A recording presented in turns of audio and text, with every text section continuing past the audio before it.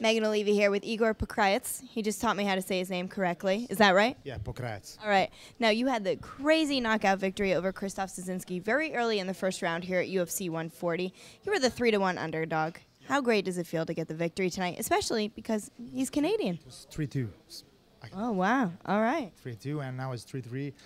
You know, I expect that the crowd is going to be behind Szczynski, and that I'm going to get a lot of boos and a lot of bad words, and I was expecting that. I was, you know, just pumped up on the fight and just waiting him to get in and to finish the fight as soon as possible. Does it bother you at all when the crowd's not behind you?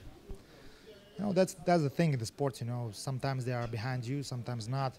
You know, but I expected after the win, they're just gonna, you know, congrats me with I don't know, with a clap or with something. But you know, even after the fight when I won, you know, they boo and whistle and everything. Oh, really? We didn't hear that in here in the media room. I didn't know that was the reaction. I'm here, you know, to entertain the fans, and I gave them what the UFC really is. You know, like you said, as real as it gets.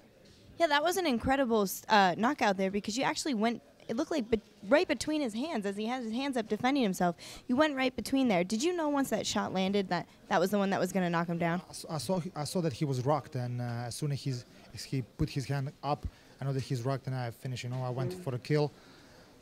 Then he fall down, and I had only my right hand to punch, and I was punching, and Levine stopped the fight on the time.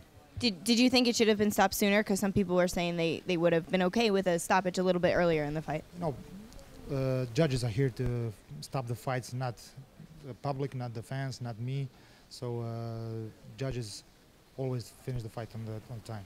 When you were training for this fight, what was your main concern about Krzysztof? Because he's a really talented fighter, he's got great cardio and conditioning, and he also has really powerful hands. But what was your main concern for him?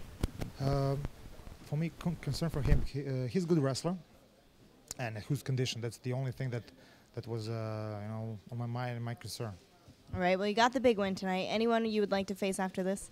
Like I said, you know, any of ex-UFC champions or any fighter that UFC put in front of me, I will fight. All right. Congratulations.